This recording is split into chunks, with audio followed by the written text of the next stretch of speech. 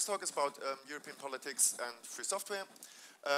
First of all, you all know that we voted on the European Parliament this year, and this led to the situation that all digital rights experts we had in the last term in the European Parliament left.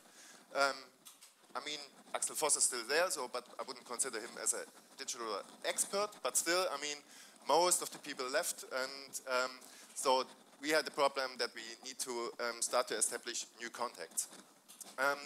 We already did it, and we are somehow successful with it, and we started to establish these new contacts already before the elections, and we started to do mailings to candidates, especially to successful candidates, and also we used our public money, public code brochure, which we just released in the beginning of this year, in order to contact these maybe new MEPs, and this is also ongoing thing. So whenever you are in contact with an MEP who could be interested in free software, please let us know that we can also get in contact with him or her and talk about free software. So, before the election, we started to contact these. After the elections, we contacted the new MEPs, and we had, for example, a policy event in September this year, where the Vice President of the European Parliament attended. So this means we already have good contacts, and we see that free software will play a role in the new European Parliament again. And also during this event in September, which we organized together with OFE, we signed an open letter. This open letter was signed by many free software organizations already, and we sent it to the new European Parliament as well as to the Commission. The Commission is not already in place, but still we already sent it. And also in the last year, we had a hearing in the European Parliament with a talk about PMPC. We had another policy event, was for the pre-FOSDEM, and several one-to-one meetings with decision makers. And and now there's another point beside the European Parliament. There is another very important institution, that's the European Commission. It's still not in place. We know that it's very likely that Ursula von der Leyen will lead the new European Commission. And she said in her agenda speak for the next term that she will talk about critical technology areas. So, I mean, still, these are all more or less just buzzwords at the moment, but we see that there is a direction where they want to go. Also, she is saying that, I mean, in her first 100 days, that's kind of ambitious, but still, she will work on AI policy. We will hear more about this from Insight later on during the day. But we can see that the new Commission, it's very likely that they will work on digital topics, and this will be all around the buzzword digital sovereignty. And this is very important because also in Germany, in France, and other countries, this buzzword already erases, and nobody knows what it is at the moment. For example, in Germany, we just had a study released by PricewaterhouseCoopers, and they said it's about free software. What happened was that 2 weeks later, Microsoft did a big event in Berlin to tackle this and to talk about their visions of digital sovereignty, and this is very likely that we will go ahead with this discussion in the next years, and we will fight around this term. So, and this is very important that we always, when we hear this word, stand up and raise our voice and say, this is free software.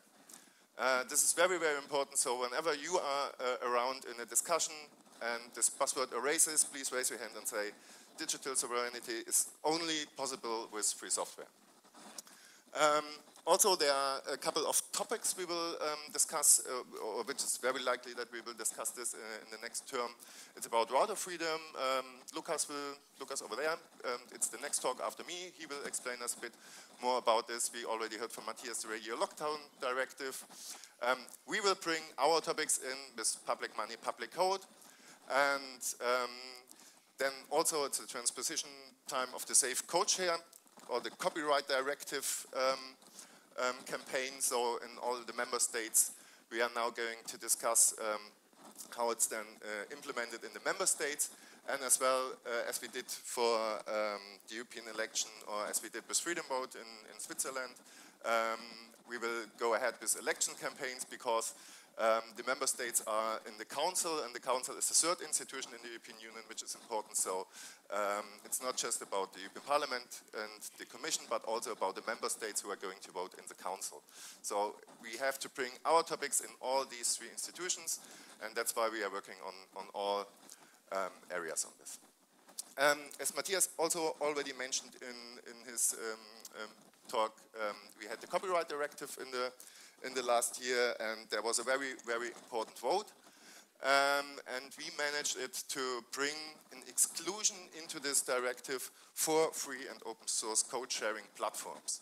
And with this exclusion, we can go ahead and work on like every file which arises in the European Union. We can go back and say, well, you remember the copyright directive, we had the exclusion for open source code sharing platforms because open source is very, very important for European economy, and that's why we can always come back to this copyright directive and take this amendment or take this vote and say, we have a majority in Europe to safeguard free software, and that's very, very important that we had this vote and that we can use it again in every debate which is coming up, that we can just say, hey, you remember copyright directive?